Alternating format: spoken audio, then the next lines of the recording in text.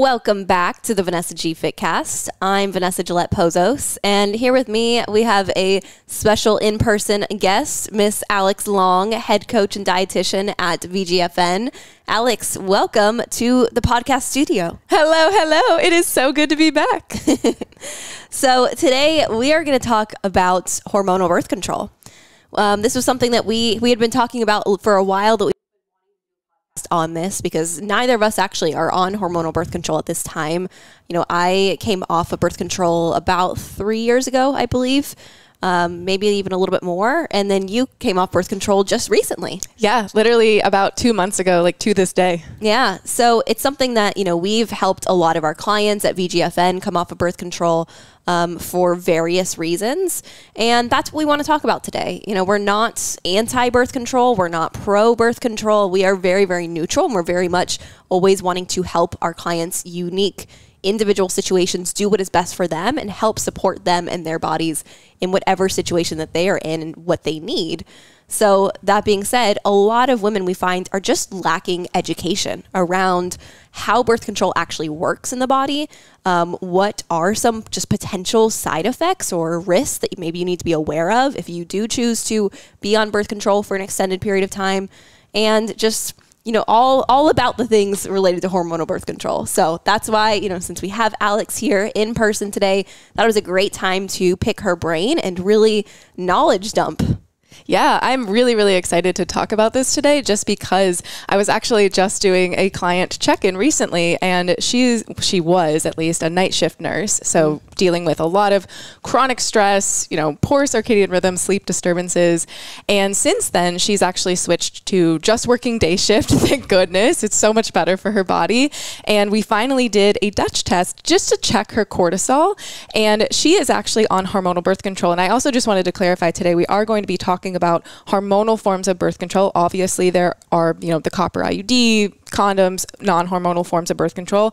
And specifically, I want to talk about the pill and, like you said, the hormonal IUD, just because those are the most commonly prescribed forms of birth control and the things that we see our clients are struggling the most with. But anyway, this client, she finally got her Dutch test, and we were really focused on her adrenal health. But I had told her it really doesn't matter when you take the Dutch test, because normally we do want to take it 5 to 7 days after ovulation.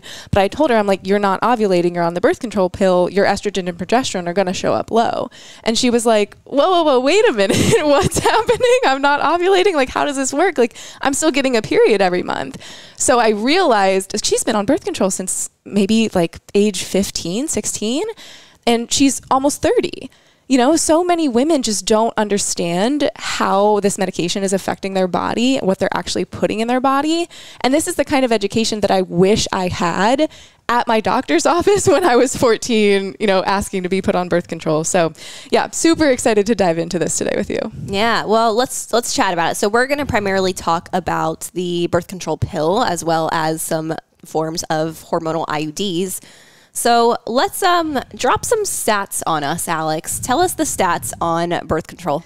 Yeah, so kind of crazy. The FDA approved the first oral contraceptive pill in 1960. So it is very new. Yeah, honestly, relatively new. But at the same time, when you think about the technology that was developed in 1960 compared to 2023, and it hasn't really been updated since then, I'm like, oh, we might need to check that. We've had like 15 iPhones, and we still have like version 1.2 of birth control. I know, it's crazy.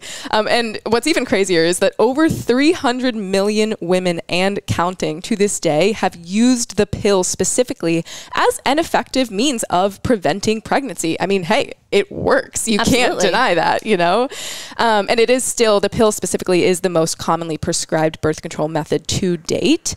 And I wanted to talk about how hormonal birth control, specifically the pill, actually works in your body, if that's okay. And we're going to get a little bit sciencey, so forgive me, but you know I love this stuff. And I just want to make it clear that most hormonal birth control pills contain synthetic estrogen and a synthetic progesterone replacement.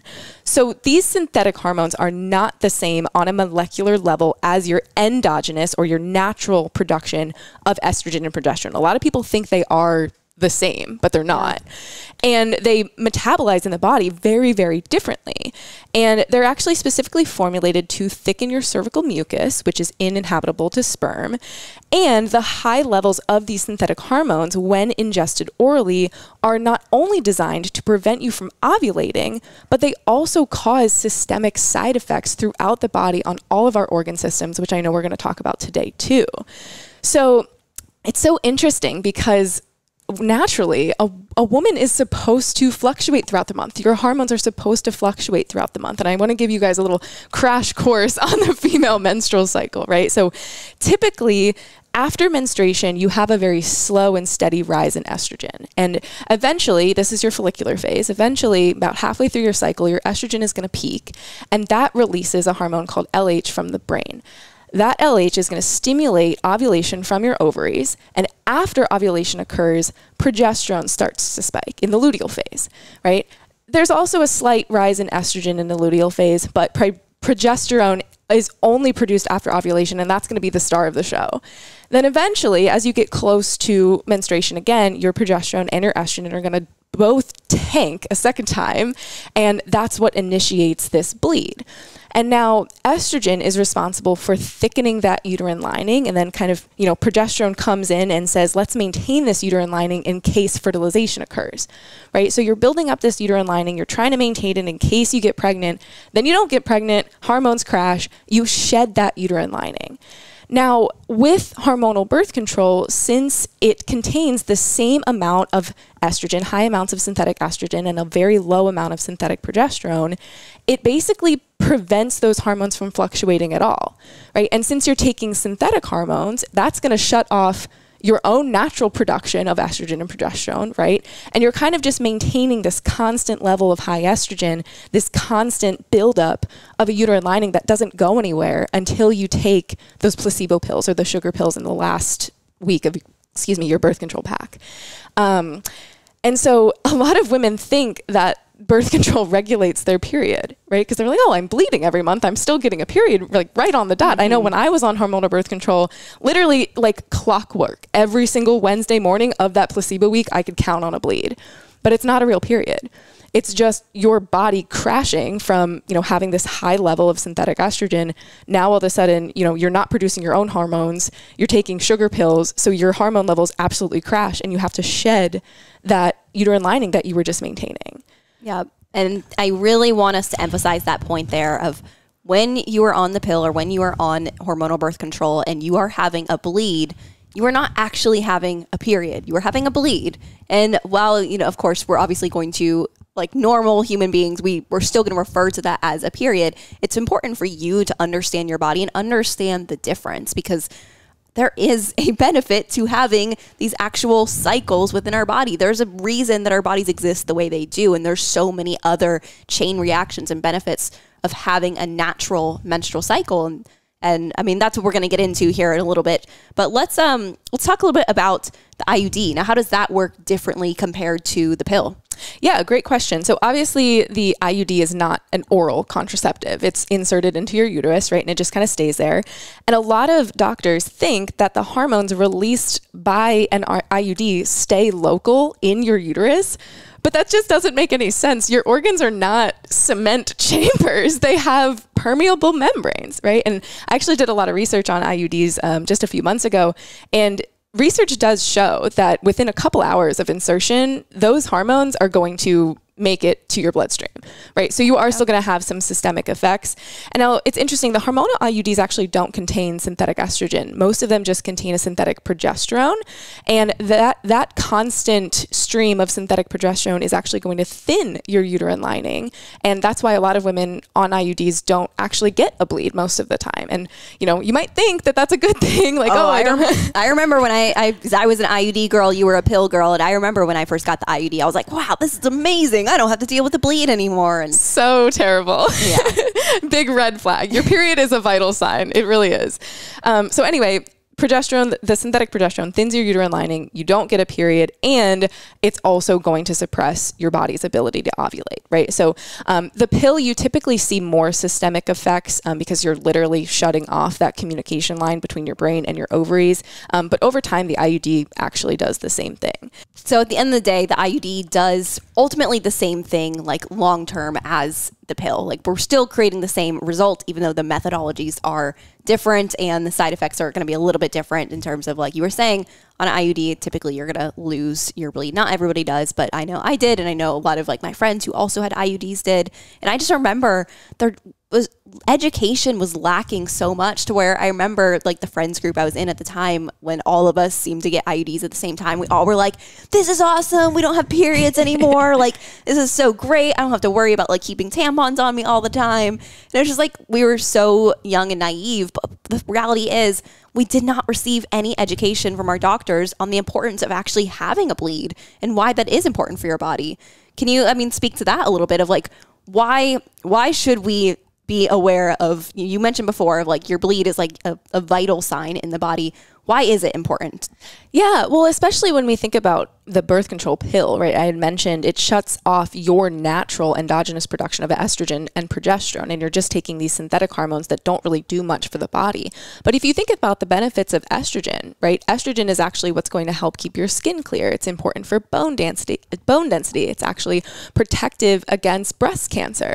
And then progesterone, oh my gosh, if there is one hormone that more women need, it's progesterone. I see a lot of people with low progesterone in their luteal phase, or I see people not ovulating at all. And again, progesterone is only produced if you are in fact ovulating. And progesterone is super important for just like your overall energy, well-being, mental health, sleep.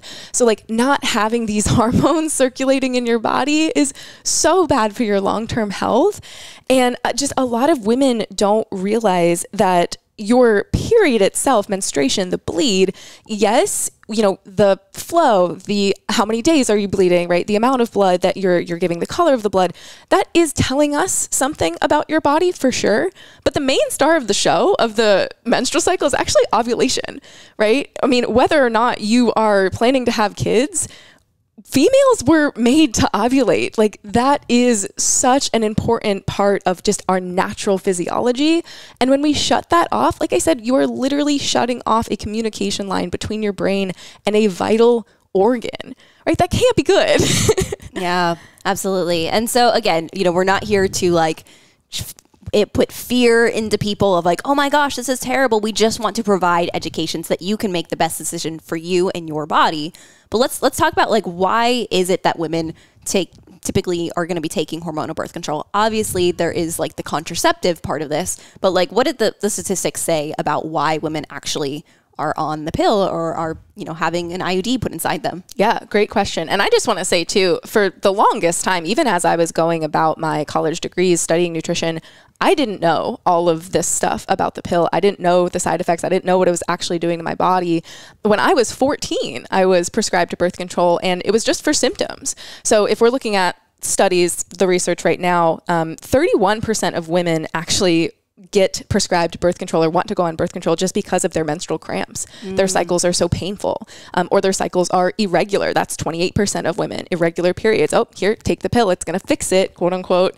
14% of women have really severe acne, and the pill will absolutely clear up your skin. I was that woman who had really, really heavy, really painful periods. Again, I guess I wasn't a woman at this time. I mean, yeah, you were practically a girl. Yeah, I was only 14, really. And I also had really, really bad acne as a teenager, and I didn't know what else to do. And so my mom was like, let's take you to the gynecologist. Let's get you on birth control because it'll fix it. And it absolutely did. And even as I did start learning about, you know, the side effects of birth control and what it was really doing, I was so afraid of getting pregnant. I'll be honest with you, you know, so I didn't want to come off of birth control because, again, it's very effective at preventing pregnancy. But other than that, I mean, 4% of women do recommend birth control, or doctors do recommend birth control to women with endometriosis. And then the other 11% is just going to be like unspecified PMS. So mood swings, irritability, all that kind of stuff. So it's important to remember that most of these reasons, other than, you know, contraception itself, for women going on birth control, any type of hormonal birth control, it's just to mask symptoms, right? Menstrual cramps, irregular periods, acne, those are just symptoms of an underlying hormonal imbalance, right? But doctors don't ask these women why they're having the symptoms in the first place. So the pill isn't actually going to fix the underlying problem. It's literally just going to keep your hormones at a steady level and give you a withdrawal bleed that you think is your period every month. So you think that suddenly you're regular again, and you're actually not. It's literally just a Band-Aid for the underlying root cause. And that's what's so frustrating. Even doctors to this day, you know, I remember my doctor telling me, oh, this will fix your period. No, it didn't. It just gave me a fake one, you know? Like you said, it is just a Band-Aid on the problem. It's not actually fixing the root issue of what is going on and why you're having these symptoms. And obviously, we don't want you to be dealing with cramps or like painful periods or all these just really uncomfortable things. But there's another way to actually fix those things without just slapping a Band-Aid on it and then potentially creating other problems, because that's ultimately what is happening here. Like, I like to think of it as like, so many of us know, you know, maybe an older person in our lives who they travel around with like 15 different medications and pill bottles, and they have to like stay on a specific schedule. And if you ever ask them, like, how did you end up with that many medications and pill bottles? It's typically because it started with, oh, well, first I got prescribed this to fix X problem. Then that pill created these other issues. Now I had, you know, this other issue because it was a side effect of that one. So they gave me another pill to help with that. And then I developed another issue. So then they gave me another pill to help with that. And now I'm on 15 different pills, and they're really all just like helping the side effects of different pills that you're on. Yeah. That's really what is happening. We just don't trace these things back effectively enough to understand, oh, now we're on an antidepressant because maybe it started with the fact that you were put on birth control at 14 and you've been on it for 15 years. Or maybe you're dealing with some severe digestive issues. Maybe that traces back to your being on hormonal birth control for years too. We just, as a culture, we haven't done a great job of really providing the education so that women can, again, decide, do you want to be the one taking, 15 different medications, or do you want to just fix the root cause issue? You have a choice. Ultimately, that is what you have, and you need the education to be able to make that choice. Absolutely. I mean, this is stuff that we do every day. This is something I'm really, really passionate about, again, because I wish I had this education when I was younger. And even though we work with women in their 20s and even 30s coming off of hormonal birth control, I still love empowering these women with the education that they deserved when they were 14. Yeah. Yeah, so let's talk about what are the actual side effects that come with taking hormonal birth control? Yeah, great question. So I know you hit on a big one: depression, anxiety, intense mood swings in general, often leading to women to pursue that clinical diagnosis of depression, anxiety, and often going on medication for those conditions. Absolutely. It really, really affects your mental health. And I won't spoil this too much because we are going to record a podcast episode right after this about our journeys coming off of birth control. But I can say from personal experience, I really struggled with depression, anxiety for a majority of my life. And I was also on birth control for a majority of my life. And just 2 months ago, since coming off the pill, I feel like a dark cloud has lifted. Like my fog has lifted. Brain fog is another really big symptom of birth control. And I feel so much better, which is really, really cool. And the pill is also going to shut down your sex drive completely. Again, speaking from personal experience and from evidence-based research, you'll have a really low libido, vaginal dryness, pain during sex is pretty common as well. The pill also depletes micronutrients like B vitamins, vitamin C, zinc, magnesium, and then a lot of women will develop symptoms of those micronutrient deficiencies, which is really unfortunate. And you hit on another big one: digestive issues, right? The pill is absolutely known to really imbalance your gut microbiome, really interfere with the gut lining integrity, like your cell wall integrity in your gut. And that's just going to lead to a whole host of issues. And one of the big ones for me personally was chronic yeast infections, right? Because if you have an imbalance of good bacteria in the gut, you're going to be more susceptible to gut-related infections like yeast infections. And then it was just this constant cycle of of me taking birth control, and then every month I'd get prescribed diflucan, and that's an antifungal, and it was just awful because that pill has its own, side effects that we had talked about, right? So those are the big ones, but I also want you guys to know that the pill can also dysregulate other systems in the body, other organs, right? Especially the oral birth control pill I had mentioned, those effects are systemic, right? So that's also going to cause some dysregulation in your adrenal glands, in your thyroid glands. It can trigger autoimmune diseases if you're genetically predisposed. And then, of course, now we're treating you as a whole person, but we're treating a bunch of different issues at the same time. Low thyroid, adrenal fatigue, and coming off birth control. It's a monster. Yeah. And it's like these things, of course, like we can work on these things while you're on birth control, and we do. We help a lot of our clients improve a lot of these things while still on birth control. If that's their choice, that's what they want to continue with, we support that and we help them through that. And there are ways to do so.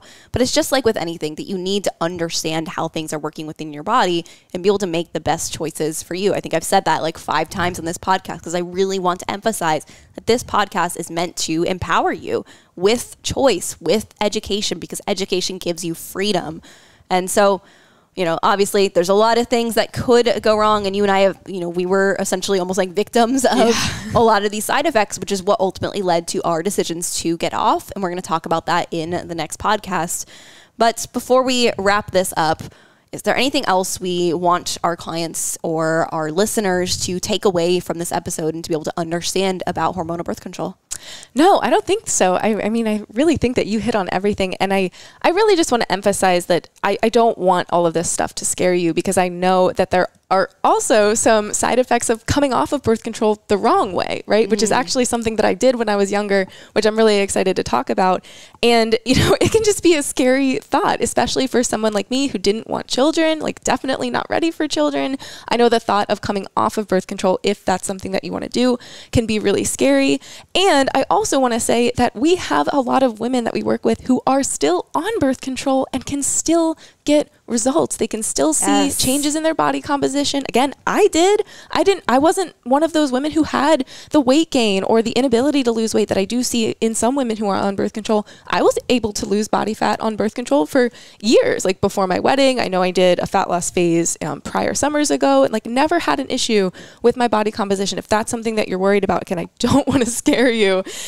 It's just, it can catch up to you over time. The longer that you're on it, the more likely you are going to be to have some side effects. So that's why at least we want to talk about this now. And especially because I know we were just chatting off air, most women think that the time to come off of birth control, whatever type of birth control you're on, is when they want to get pregnant, right? And then they end up actually struggling with fertility because for years, this hormonal contraception is shutting off your ability to ovulate.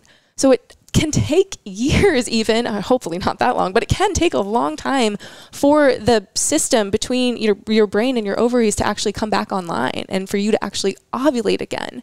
So again, if you are maybe a woman who is thinking about having kids in the next couple of years, I would really, really consider your options. Consider coming off of birth control now and really working to balance your hormones, heal your hormones, get your natural cycle back now so that you don't have to worry later when you actually do want to start a family. Yeah, exactly. And it's just, again, I want to emphasize that like birth control really only was rolled out in the 60s. Yeah. This is still very relatively new, and it still is essentially like a long-term experiment on women. Yeah. And we're still learning more and more and more as time goes on of like what these side effects are, what the potential harms are.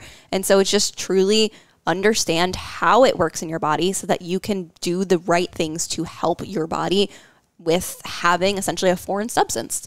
Absolutely. Yeah. Absolutely. Awesome. Well, be sure to join us on next week's episode where Alex and I are going to dive into our stories, why we came off of birth control, what was happening for us specifically in terms of side effects, and what our experience was like coming off birth control, and some recommendations for you on how to go about that process, because what is not the right thing to do is just to listen to a podcast like this, decide that you want to get off birth control, and just cold turkey, get your IUD out or stop taking your pill. Don't do it. Please do not do that. You will have more issues than you know what to do with at that point. So stay tuned for next week's episode, and thank you so much for listening.